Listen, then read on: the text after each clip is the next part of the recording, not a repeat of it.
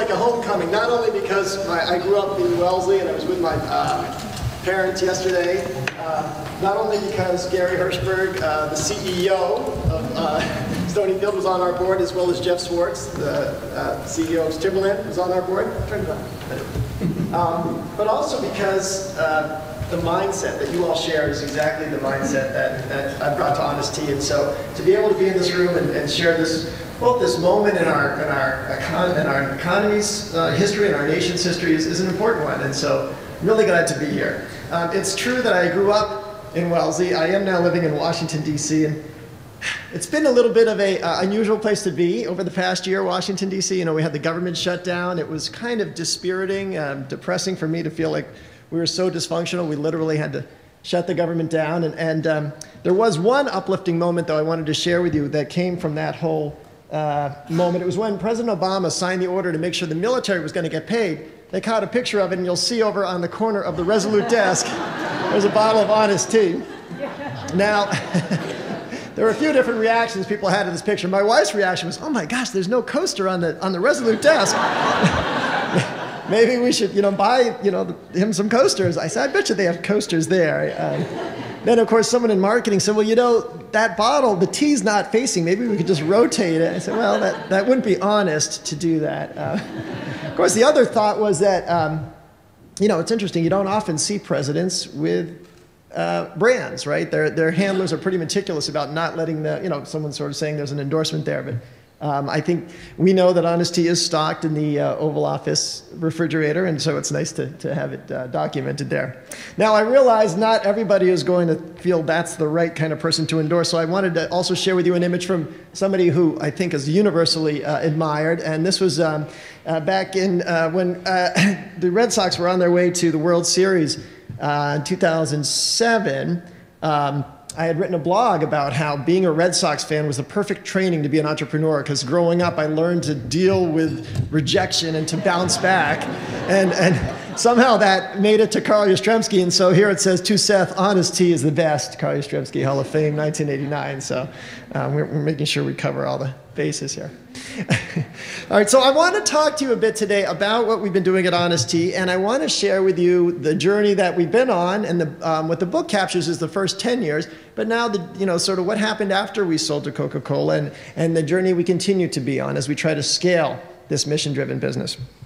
First of all, I want to take you back to where our tea leaves come from, to go to the source. We always, for us, we are primarily a tea company, so we always think about how do we connect with these communities we source from, what can we learn from them, and I want to share with you some of the learnings that I've gotten. So the first one is from a community in China, in south central China, called Anhui province. It's a relatively poor province, and I gone there a few years ago, and we had flown a long way, and then driven a long way, flown again, driven again, and eventually we get out of the car. And these are my hosts taking me down a path.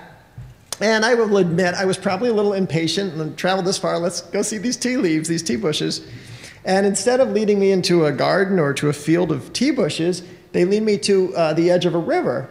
And I'm looking around. I don't see a bridge. I don't see any tea bushes. And I say, well, we are here to see tea bushes. And I'm wondering in my mind if I'm in one of these Zen parables where, you've already been with the tea bushes. You just didn't know they were, connected to. And they said, no, well, the tea bushes are across the river. And I said, well, have you thought about building a bridge? Usually in commerce, you want to be connected from, the goods to the market. And they gave me 4 interesting reasons why they didn't build a bridge. So number one, they're a poor province. They can't just put up a bridge just because that would, be economically expedient. Number 2, there's a lot of flooding in this part of China, and so the bridge might be underwater at one point of the year and far away from land at another point. Number 3, it's an organic tea garden, so there's no need for heavy equipment or large bags of chemicals. But the most interesting thing they said was, if we build a bridge, then we'll need a road. And if we have a road, then there'll be infrastructure. And if we have infrastructure, there'll be pollution.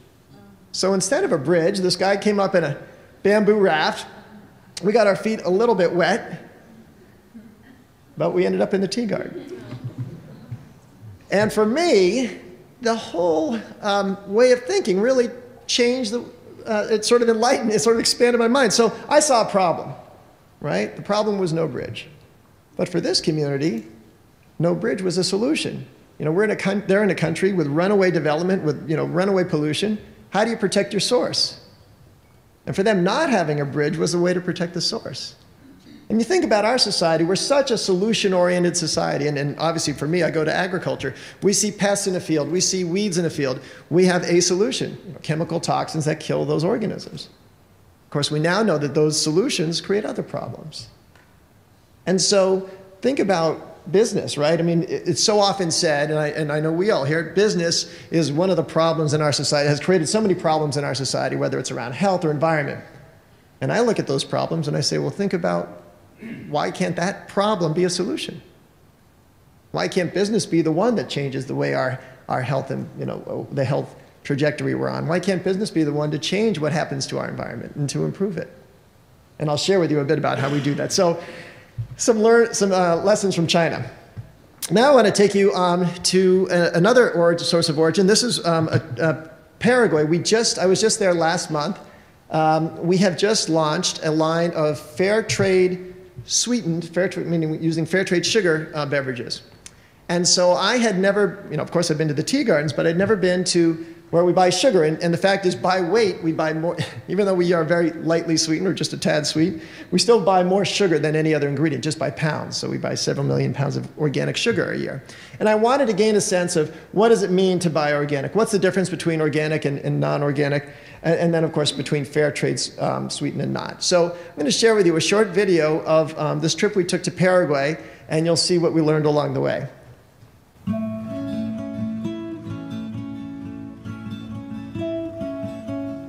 We had a lot of goals when we launched Honest Tea. The first was to bring a low-calorie drink to market and make it widely available. But another was to find ways to help connect people more closely to the natural world and to support ecosystems that are really under threat. And then another was to help bring economic opportunity to communities that often lack access to it. So we're in Paraguay, which is in the center of South America. It's bordered by Brazil, Argentina, and Bolivia. And Paraguay is the world's largest producer of organic cane sugar. So we've come here to gain a fuller appreciation of the communities and the ecosystem that help us bring this crop to market. Like that, it goes over my shoulder. Like that. I like to get my hands dirty, literally. I mean, obviously, I'm not working 8 hours a day like these workers are in the field, but it helps make sure that I never take for granted all that's involved in you know, getting these products out of the earth and getting them into a bottle of tea. There we go. Putting up the seed cane. It helps start the germination. What's his hope? What does he hope for in the future? Him and his wife, they have a small piece of land, and he's hoping that this cane will continue to exist. Sugarcane is a vital part of the Paraguayan economy. And each year, more farmers are making the switch to organic. It starts from the ground up, with natural fertilizers cultivated in this compost field, and continues in the lab, where these researchers are developing alternatives to chemical pesticides by breeding tiny wasps to control cane worms. It's all part of our commitment to sustainable agriculture and growing communities. When we can see a school like this that really is supported by a commitment to organic and fair trade, that really makes a material difference in this community.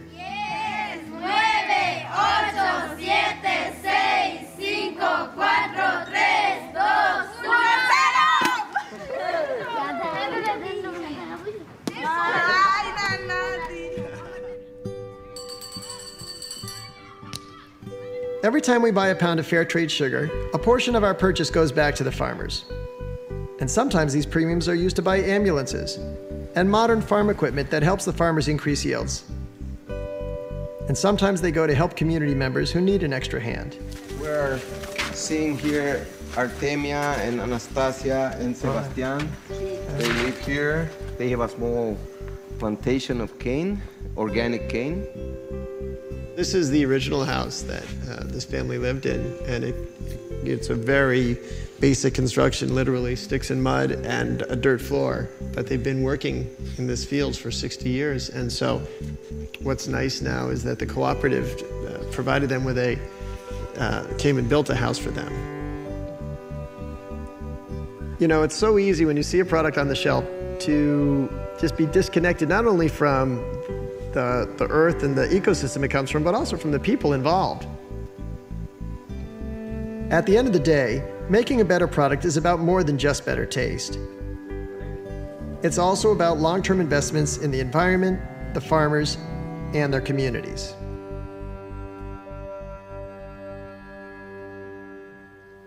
You know, for me, the two big rewards of this business have been connecting with consumers who we hear, you know, we really help them get on a different path with their health, and then getting to these communities where we sort of understand what kind of impact we're able to have.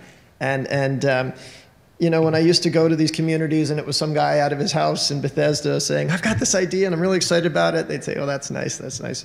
Now when I go, it's the Coca-Cola company saying, this is where we're growing. This is the investment we're making in these communities. We want you to grow with us. We want you to be, whether you're not fair trade, we want you to, you know, invest in fair trade or organic as part of the growth. And so, you know, I go back to when I started. If you had told me, so 16 years ago, I guess 17 now, I was working at the Calvert Funds in Bethesda, Maryland. You know, Calvert was a leader, still a leader in social and environmentally responsible investing. And if you had told me, well, you'll still be living in Bethesda, Maryland, you'll be working for an organization that helps eliminate billions of calories from the American diet and helps to support the growth of organic agriculture and help to promote fair trade labor standards in the developing world, I said, oh, wow, that sounds like a great nonprofit or a great government entity. You know, I never would have guessed it would have been a beverage company, let alone one that's today is owned by the Coca-Cola company, or one that delivered a 26-fold return to its original investors.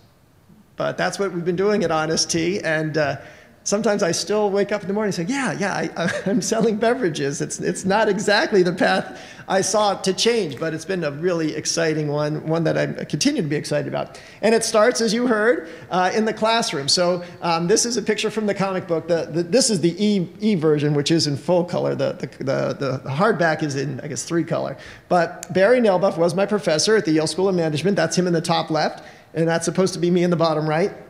I actually had my first, just last month, I was walking out of a restaurant. Someone said, I recognize you from the comic book. So it was the first time someone... I was in Barry's classroom, and we were doing a case study of the beverage industry. And we were talking about the competitive dynamics. And Barry said, look, when you go into a beverage aisle, there are hundreds of varieties, different colors, packages, flavors, names. He says, but is there anything missing? And I said, well, there's all that diversity. But at the time, this was 1995, they almost all had the same calorie profile. They almost all had the same ingredients. There was nothing with 1 or 2 teaspoons of sugar. And I knew when I made tea at home, you know, I don't put 5 or 6 teaspoons in per serving, and maybe put 1 or a half teaspoon, sometimes none. How come no one was doing that in the beverage aisle? And so that was where the concept for Honest Tea came. It wasn't until 1997 when I had gone for a run in Central Park. I was thirsty, and I came back from the run and went to a beverage cooler, and I saw there was nothing there that I wanted, that I reached out to Barry. And he had just come back from India, and he had been studying the tea industry, and he had come up with the name Honest Tea. And so for me, they kind of connected this idea, the opportunity, and the name. And so there's a funny story. When we registered for the name, we filed for 2 different trademarks. The first was Honest Tea, as you see it, but we also filed for HONESTEA. And within a few weeks after making that application, we heard back from Nestee's trademark lawyer, who said, well, we've seen your application, and you know, we're not comfortable with you marketing a product called Ho Nestea.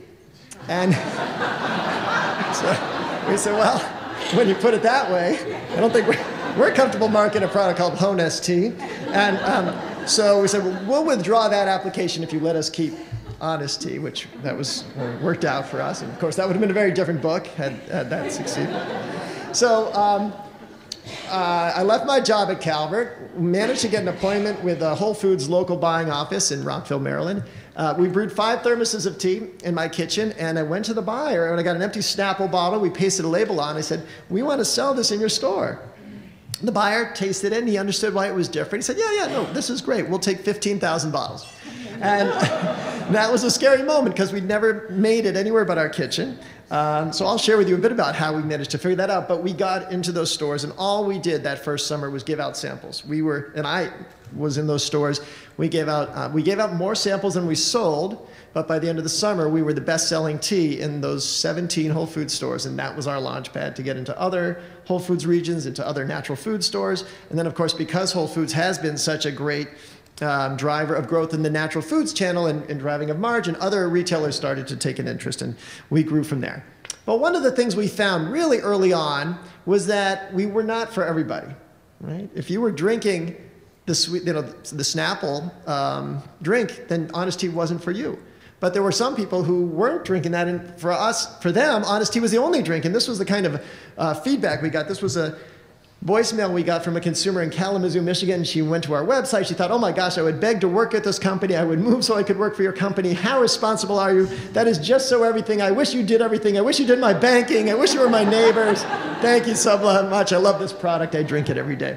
And then we had this guy out in California with a real Honest Tea tattoo. So there were some people who were really passionate about this. And that was so important for us because we were launching this business. It was me. Barry didn't leave his day job. He was still a professor. So we had a few interns.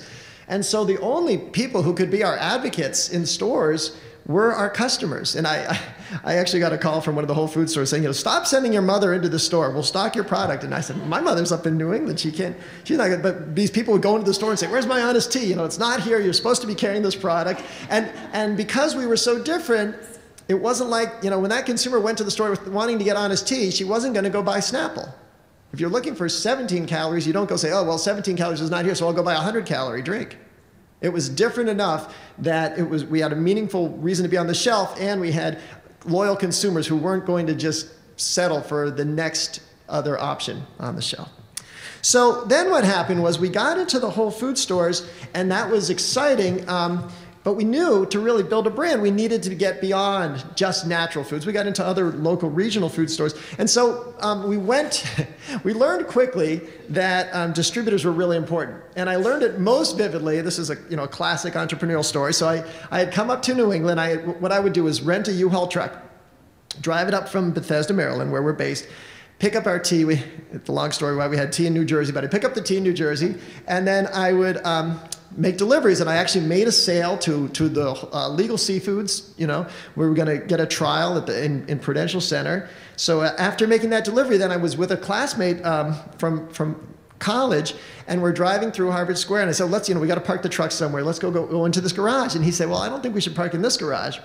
I said, why not? He says, well, it says clearance 8 feet, and we're in a 10-foot truck. I said, well, I think we can make it. And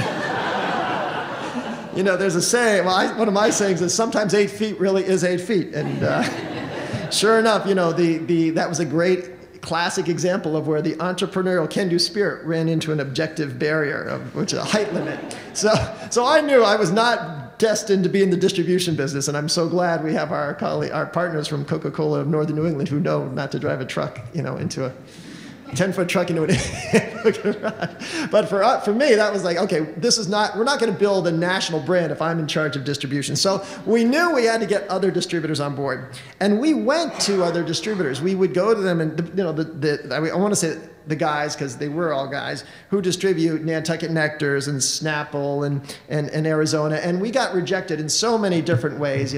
They would say it wasn't sweet enough, or it's too expensive, or it tastes a bit like grass, or the label's not flashy enough.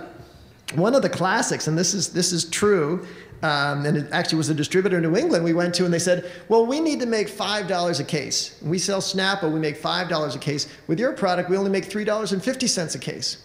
And I thought about it. I said, well, wait a minute. Honest Tea is in 12 packs, 12 bottles to a case, and Snapple's in a 24-pack. So I said, wait a minute. You actually make $7 a case when you sell Honest Tea. He says, no. See, you got 2 cases. But with Snapple, we have 1 case. We make $5 with 1 case. And so Barry said to me, he says, can I flunk this guy? I said, you can flunk him, but he's not going to carry our product. So it was one of those really striking cases where the academic theory did not carry over into reality. So as a result, we had to go to other distributors. We weren't getting in with the beverage distributors, so we had to find other ways to get to market. And what happened was we developed our own network of C distributors. And I call them C distributors not because that was their quality, but just because they all happen to start with the letter C. So I would go to the gourmet stores, and initially I was making deliveries. Like I said, they said, this doesn't look, we're a premium gourmet store. You're driving up in your Saturn station wagon. It doesn't look, it's not the right look. So we ended up working with their cheese distributor to get to market. And then we went to the delis. There's a great restaurant in Bethesda called Bethesda Bagels. We wanted them to carry the product, but he didn't work with our cheese distributor, so we ended up getting in with the corned beef distributor. And then we went to the independent grocery stores. They didn't work with either of those. We ended up working with, this is the least predictable C, their charcoal distributor. So any way we could get to the shelf was good enough for us. And we got to market, and we started taking shelf space. And so then what happened was the beverage distributor said, look, this guy is taking our shelf space. Whether we carry it or not, why don't we start carrying it? So we started getting some of our calls returned.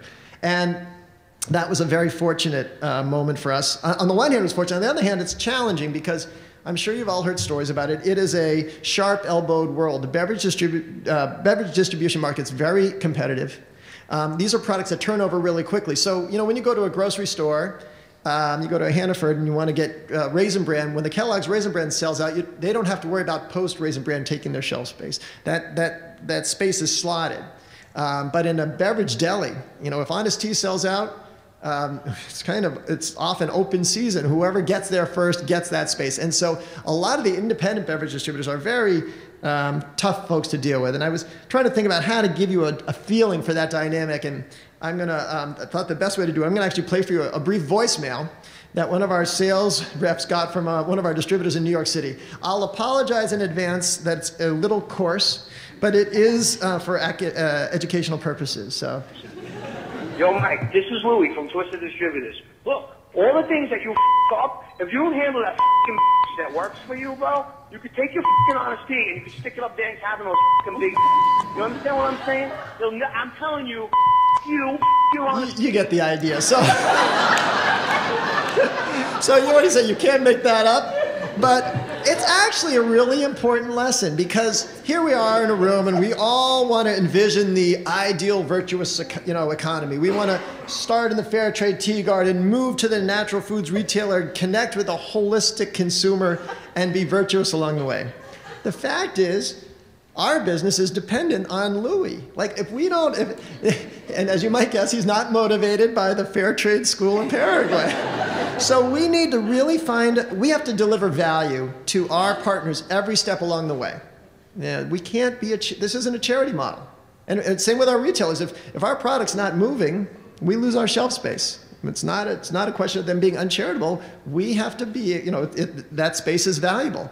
We have to deliver value to them. And so the irony is that Louis continues to be a very successful Honest Tea distributor. We benefit from, he benefits from the fact that he makes $3.50 a case every time he sells our product. And for that in turn helps us support these communities we connect with and reach the consumers we want to connect with. And I think that's, for us as a community, as a movement, we need to keep that in mind as well. So then what happened was, we started getting enough independent distribution that we were getting really exciting opportunities, but we couldn't take advantage of them. So because we were selling well in the natural foods channel, we got approached by retailers like Safeway and Kroger who said, we like your product, we see what's happening in the natural foods channel, we want to take this to nationally. And we were at a place where we couldn't deliver, literally. So Safeway said, well, I told Safeway, we've got distribution in the Mid-Atlantic, we've got distribution in California. They said, well, that's nice, but what about the stores in Texas? What about the stores in Chicago? We didn't have an answer. So we got to a point where we needed to decide, are we going to stay in our niche? Are we going to stay strong and be the best-selling tea, the natural foods channel? Or do we really want to take the national opportunity that we have to drive change? And so we decided it made sense to do that. And we were being approached by really a lot of the different international food and beverage companies. And for us, Coca-Cola turned out to be the best partner, and I'll share with you why. So this was a slide that Coke's management presented to their board for making the rationale, the case to invest in Honest Tea. This was back in 2007, and they talked about these big the mega trends, not just the fads, not low-carb diets, but where is society headed? And they talked about health and wellness, and environmental consciousness, and social responsibility, all being directions where society is headed. And if you were to look in 2007, that little white space where they all fused together, relatively small space. But if you look 5 years out, or 6 or 7 years out, the new standard for doing business will be that every company is expected to act and operate with all of those priorities in mind and try to make decisions that balance these accountabilities. And that's what the investment in Honest Tea was about. And so for us, the investment was also attractive because they didn't want to buy Honest Tea right away. They wanted to invest, and they became a minority investor. They bought 40% of the company in 2008, and Gary Hirshberg stayed on our board along with Barry. And we continued to build the brand. And so for 3 years, we functioned as an independent operating company. And then in 2011, as you heard, they bought the rest of the company. But because we had grown so well and with I'd say our brand intact, when it came time for Coke to exercise the option to buy the company, they said, let's not change anything that's going on here. Let's keep the management team in Bethesda. Let's let you continue to do what you're doing. And so now I'll share with you what that's meant. Well, first of all, the biggest impact has been around distribution. When we were in the before Coke invested, we were in about 15,000 stores. Now we're in over 100,000 stores. So we talk about one of our core missions is to democratize organics. We always say, we didn't launch this business to sell healthy food to healthy people. We love healthy people, we love healthy food, but we're not achieving our mission if all we're doing is, reaching people who either have the economic means or already the level of awareness to already to choose healthy and organic products. Our goal was to make our product line available to people who wouldn't necessarily think about buying organic or think about buying fair trade, and to really bring this to a much wider population. And so that part of it has been an enormous impact. I mean, Coke is the world's largest beverage distribution system. And so we have a great opportunity to do that. So what about on the production side? So when we started, one of the big concerns I had was, would we be actually able to make this product? So I told you, when I sold it to Whole Foods, we hadn't made it at scale. But before that, I remember when I was getting ready to hand in my resignation at Calvert, I called Barry on the phone. I said, all right, I'm going to go leave a good job at Calvert Group. I'm really, just out of business school. My wife and I just had our third son. Are you really sure we can make this product?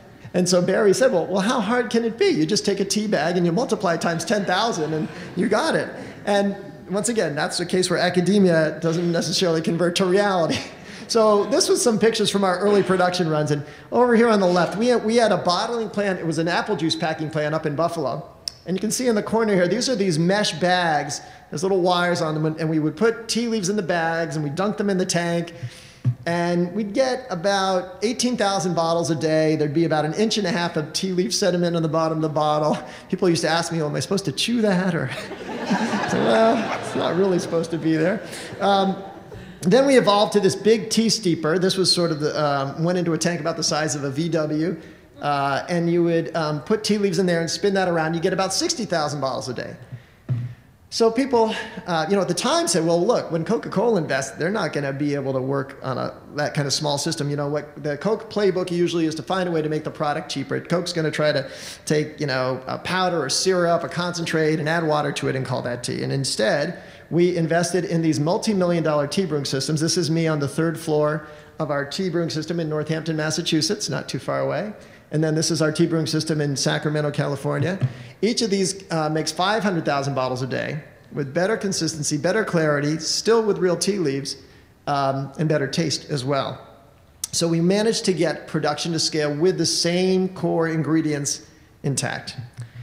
Well, what about innovation? How do we take that to scale? Well, one of the best innovations we've had at Honest Tea is for a line called Honest Kids. And this started when I was, my job, and I'm not much of a cook, but I do make school lunches for my 3 boys, or I did, they're all bigger now. And my middle son said to me, hey, Dad, I know you sell healthy drinks to grown-ups, but these juice pouches that you put in my lunchbox are really sugary.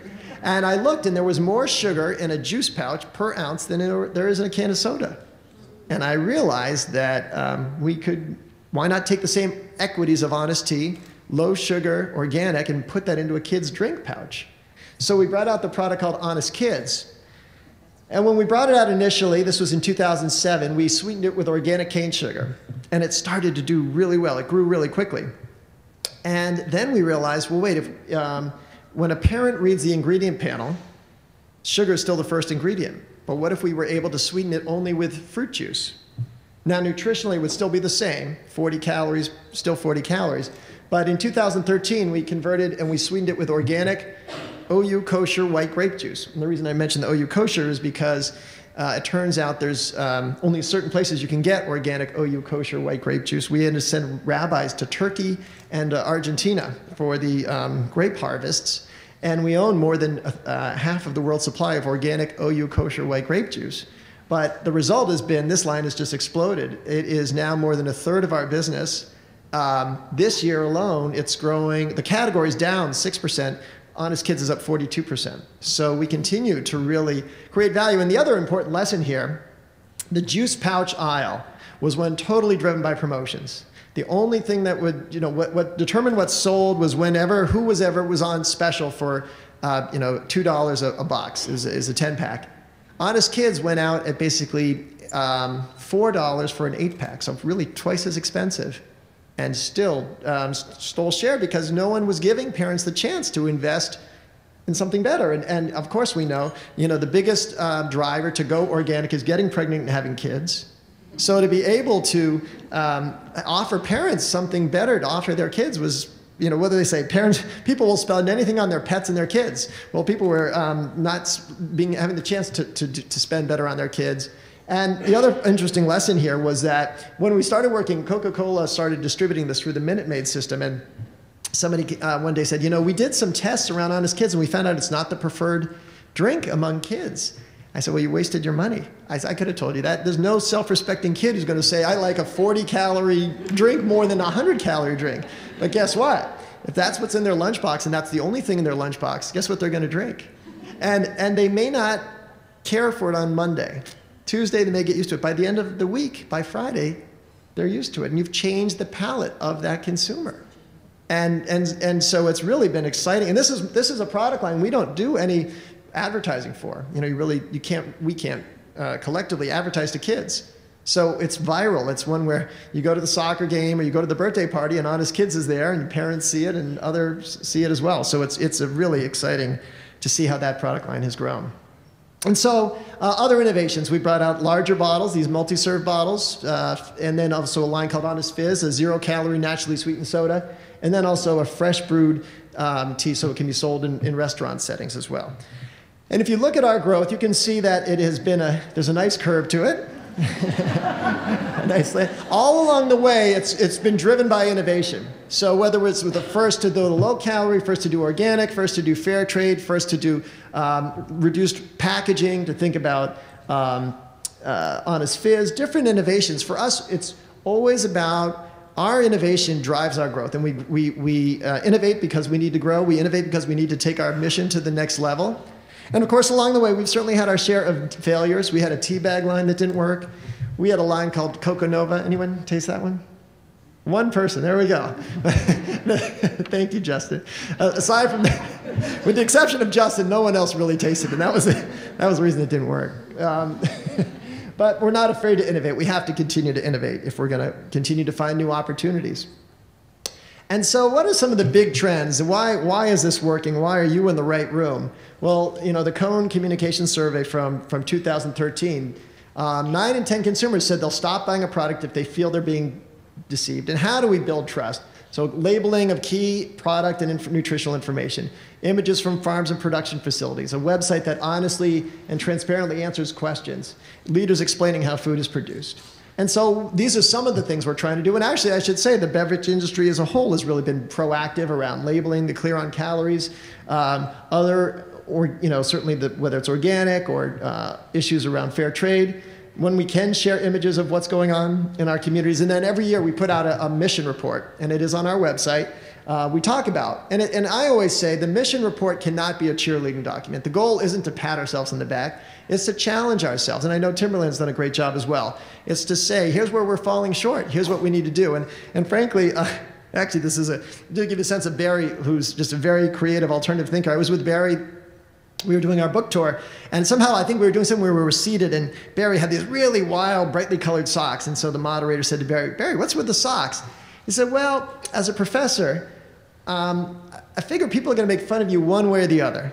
So I'd rather have their attention focused on my ankles.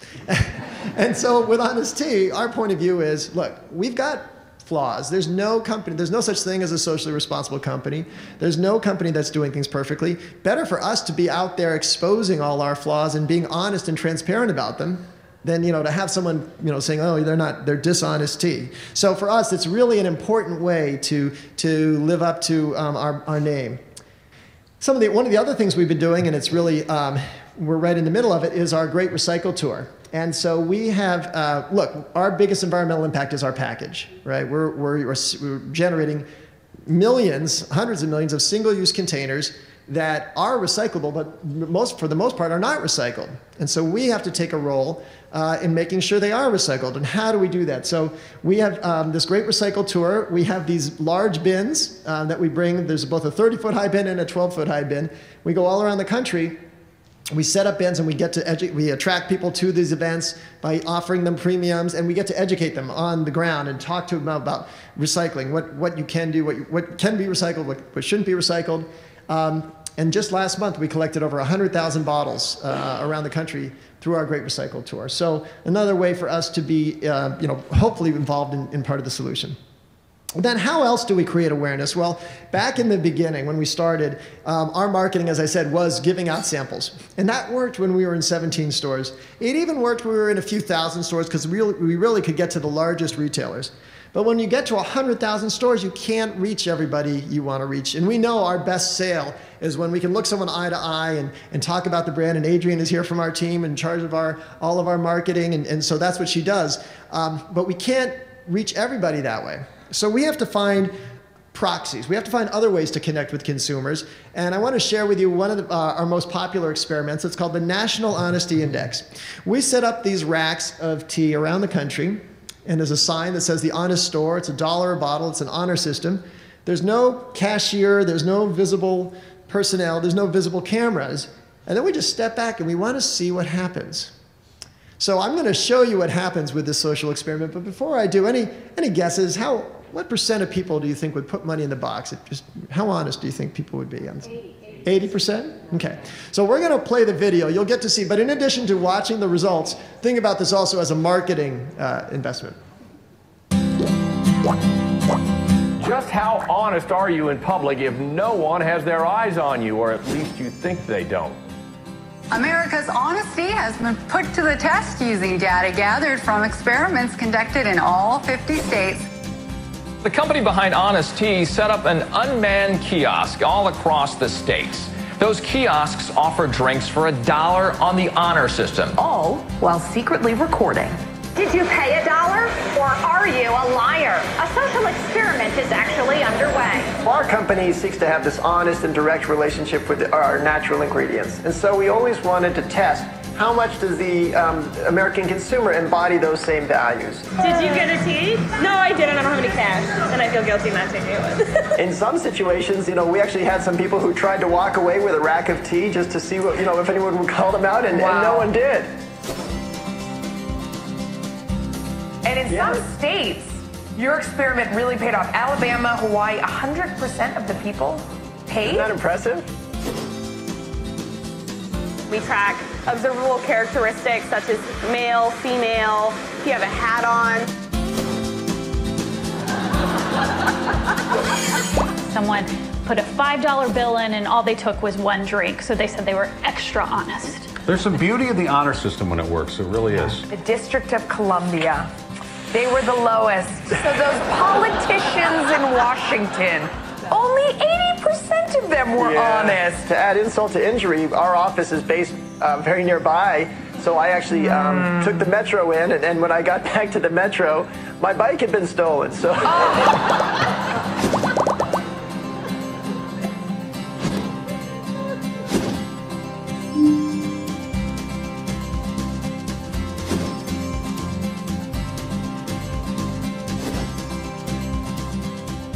And you paid?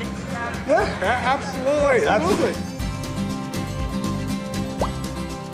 Someone else took the tea and then sent you a letter with money inside later, apologizing. So obviously there's remorse out there. Based on the numbers from last year, it was really honest. It was mostly between 90 and 100% honest, and it kind of makes you feel good about society and, you know, the way we're headed.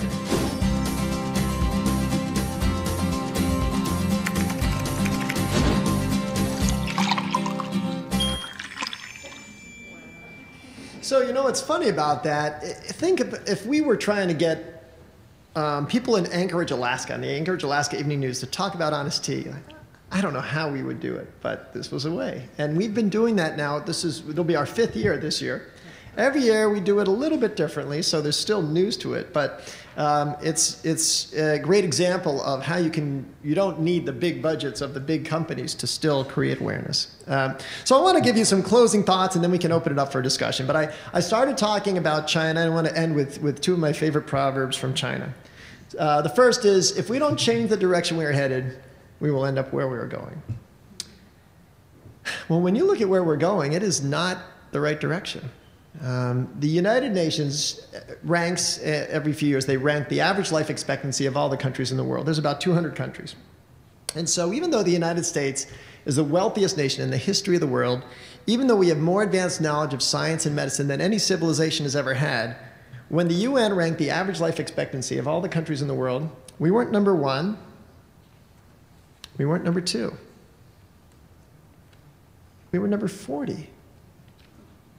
So what does that say about our lifestyles, about our diets, about our relationship to the natural world, about our relation to each other? It's totally off. And not just, you know, we're not just sort of, just outside the top 10. We're number 40 when we have the means and the knowledge and the capability to be number 1. So how do we change that? Well, that's what we're all in this room for. You know, the big companies aren't going to make that change. That, in a lot of ways, they're invested in that direction. The government isn't really capable of doing that, and I don't think they should be. It's when entrepreneurs and innovators can bring different approaches to market. And when they succeed, and we know they don't all succeed, but when they succeed, the big companies will buy in. And so it's a great opportunity to make change. It's also a great business opportunity. You got the wealthiest nation in the history of the world with the 40th ranked average life expectancy. It also means, you know, poor quality of life. So if you can create a way for people to live better, live longer, and they have the means to do that, I'd invest in that every day. So that's a great business opportunity. It's a great impact opportunity. And what does it all mean? How does it all, for us, what does it all come down to? Well, starting with what we talked about at the grassroots level, when Coke first invested in Honest Tea, the year before they invested, we bought 800,000 pounds of organic ingredients. Last year, we bought over 5 million pounds. This year, we'll buy over 8 million pounds. So now, as I said, when we go to these communities, it's not just some guy out of his, working out of his house saying, I really want to help you, realize an opportunity. And what's exciting, when I can go to Paraguay and see how these communities are invested, just a few weeks after being in Paraguay, I went to the Dominican Republic because my son plays baseball, and he had a tournament there. And I was walking through a town. It used to be a sugar mill town. The mill had closed because they didn't have organic sugar. And so when it's a commodity market, in a commodity market, when there's a price swing, the commodities, the person who couldn't compete got cut out. But in Paraguay, where they have organic sugar, they basically have a way to be able to generate both a market protection and a premium for their community. The other ways that we think about what we're doing, for us, the book really is an important way to spread the mission. I'm very thankful to Coca-Cola of Northern New England for sponsoring the purchase of the books, because we want to spread this ethos. And just like Honest Tea isn't a business as usual business, this shouldn't be a business as usual business book, which frankly I'm willing to bet many of us have opened and then not finished. And so we wanted this book to be accessible not just to the entrepreneurs, though it certainly is and the lessons are, but to other people who wouldn't necessarily consider themselves entrepreneurs. I say that business is too important to leave to business people. We've got to get people who are creative, who are social change agents, thinking about how they can be involved in business. And so it started from the fact that my oldest son is dyslexic. He had, so he's always gravitated towards comic books. And his senior year of high school, he'd gotten into college. He was definitely officially in his senior slump. He was bringing home comic books, and my wife said, "You better make sure he keeps his grades up, or he's you're going to not be able to keep his acceptance to college." And so I'd go upstairs and try to talk to him. I have a business book I was trying to read, and he'd have his comic book, and then I kept my wife would come upstairs, we'd both be reading his comics together. And I realized a comic book can be a really visual, engaging way to tell a story. Why couldn't we tell a business story that way?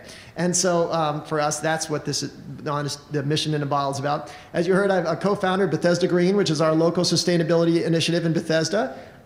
Happy Family or Happy Baby is an organic baby food company that I was on the board of. It just sold last year. Once again, based on the insight that organics is the biggest trigger. Getting pregnant and having kids is the biggest trigger to going organic. So that was a very successful company. And then Beyond Meat is a company I've just recently joined, but a real one I'm very excited about as well. And let me just give you 2 closing thoughts. So, we're still in touch with that supplier in China, the one in Anhui province.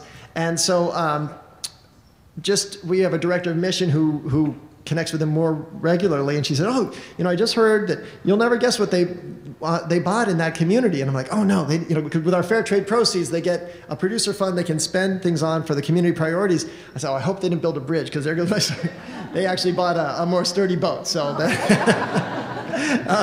but here's one other closing thought. This is not easy work. If you are challenging the status quo, either from a business perspective or from a mission perspective, it is challenging work. If it were easy, it would have already been done. And someone was reading the book and they said, gosh, that book read like a horror story.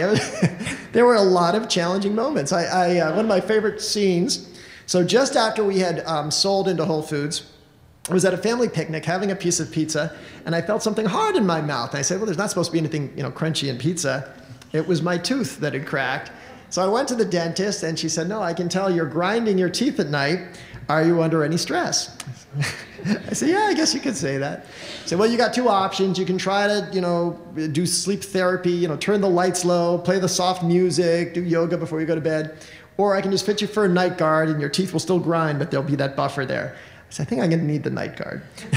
And I still wear a night guard because it's still challenging work, right? Now we aren't just mission-driven entrepreneurs. Now we're trying to build a mission-driven company inside a profit-driven economy.